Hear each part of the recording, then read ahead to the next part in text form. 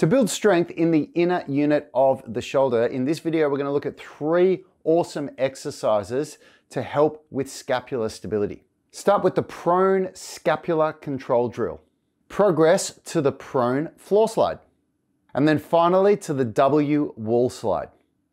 These exercises will teach you how to activate the scapular stabilizers, which is the first critical step in strengthening them. Time under tension is most important here. Aim for 10 reps of constant muscle activation. Do not stop and rest at all once you start the set. If you can only do 3 or 4 reps to start with, that's fine, but work up towards being able to do 10. Now, if you want to get full tutorials on all of these exercises, just head over to our YouTube channel. And if you want a copy of the free Bulletproof Shoulder Blueprint, where all of this is covered in there, then just send me a DM and I'll get it out to you.